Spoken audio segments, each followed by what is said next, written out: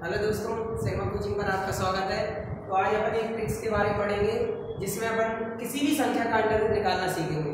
जैसे आपको तो पता है, जैसे 25 का अपन को अगर अंडर रूट निकालना है कैसे निकालेंगे। अपन 25 को लिख सकते हैं 5 × 5, यानी क्या बाहर आ जाएगा अपना 5। और अंडर रूट 16 का भी मान अपन आसानी से निकाल सकते हैं। अंडर रूट 16 को क्या लिखेंगे अपन 4 × 4, यानी कि यहाँ से क्या बाहर आ जाएगा 4। लेकिन मैंने तुमसे कहा कि अगर अंडर रूट 12 का मान निकालो तो क्या तुरंत बता पाओगे? क्या अंडर रूट 13 का मान निकालो तो तुरंत बता पाओगे? यानी कि यहाँ पर अपन को थोड़ी सी लॉजिक लगाना पड़ेगी इसमें कि कैसे अपन मान निकालें। तो इसके लिए अपन क्या करेंगे, एक सूत्र का प्रयोग करते हैं अपन। x + -y = under root x + 1y/√x।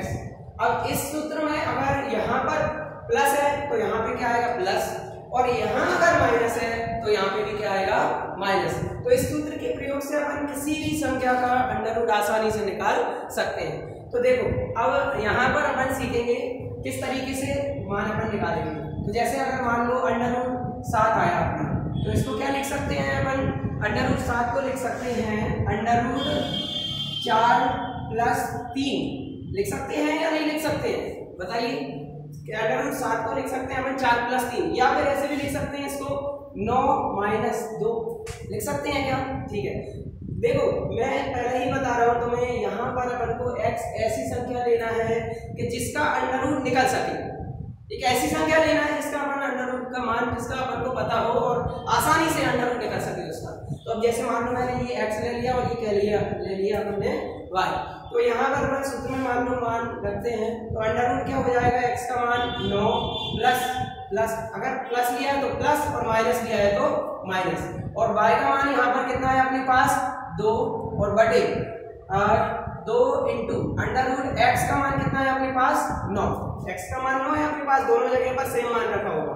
अब यहाँ पर अंडर रूट 9 को क्या लिख सकते हैं अपन 3 माइनस 2/2, और अंडर रूट 9 को भी क्या लिख सकते हैं अपन 3। अभी मैं थोड़ा लॉन्ग में बता रहा हूँ, अगर इसको अपन 1 मिनट में भी 1 मिनट से कम समय में भी इस सवाल को कर सकते हैं।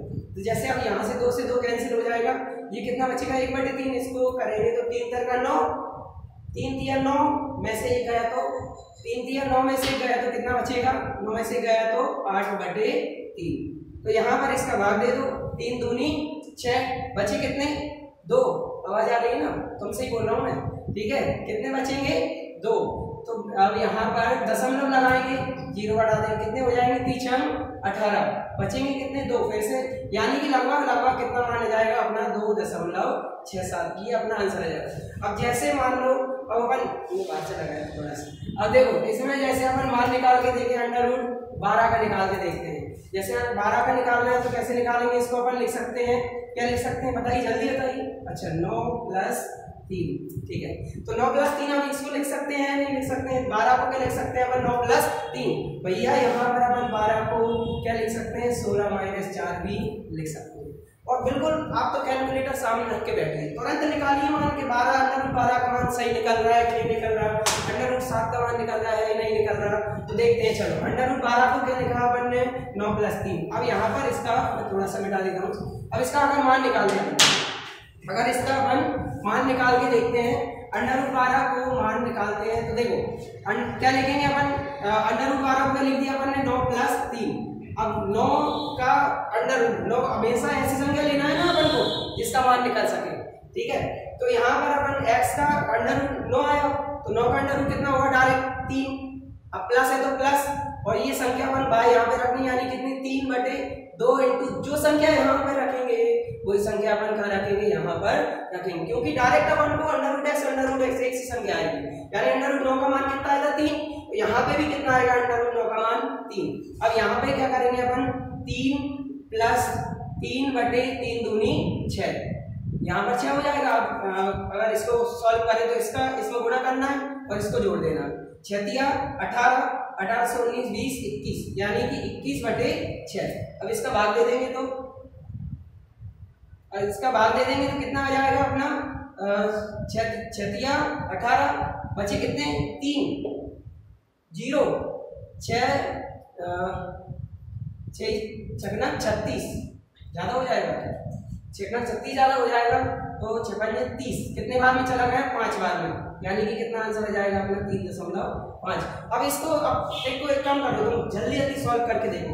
जब एक मान मैं तुम्हें देता हूँ, जैसे अच्छा एक मान देता हूँ, जल्दी से निकालो इसका मान। √11 का मान कैसे निकालोगे बताइए? √11 का मान, √11 का निकालेंगे अपन किससे? अरे चलो थोड़ा सा बड़ा लेता हूँ। तुम लोग कह रहे हो सर अरे सर छोटा छोटा ले रहे हो, 9 + 3 9 +, थोड़ा बड़ा करते हैं, चलो 27 लिखते हैं। 27 को क्या लिख सकते हैं? जल्दी से आवाज आनी चाहिए, तुमसे बोल रहा हूँ। 27 को क्या लिख सकते हैं अपन? 25 + 2 लिख सकते हैं क्या? नहीं लिख सकते? हाँ ठीक है, तो इसको लिख सकते हैं अपन 25 + 2। अब क्या है अपना सूत्र में मान रखेंगे, तो सूत्र क्या है अपना? दोबारा से उठा लेते हैं इस सूत्र को। सूत्र में क्या है अपने पास? हाँ इसको क्या लिख दिया अपन ने? 25 + 2। तो यहाँ पर 25 यानी कि x का अंडर रूट निकलेगा, ये x का मान है और ये किसका मान है? y का। यानी 25 का अंडर रूट कितना होता है? जल्दी से बता दो यार, पहली क्लास दूसरी नहीं 5 6 में पढ़ लिया होगा। तो कितना होगा 25 का अंडर रूट? 5, और प्लस है तो यहाँ पर क्या आएगा? प्लस। और अब 2 आया तो ऊपर क्या रखेंगे अपन? 2 और बटे में 2 रूट, और यहाँ रूट मत रखो, डायरेक्ट यहाँ पे जो संख्या आएगी अपन वहीं पे वो भी संख्या रख देंगे।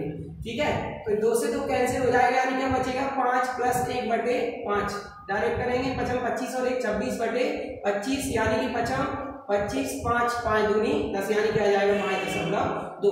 तो इस तरीके से हम किसी भी संख्या का अंडर रूट निकाल सकते हैं और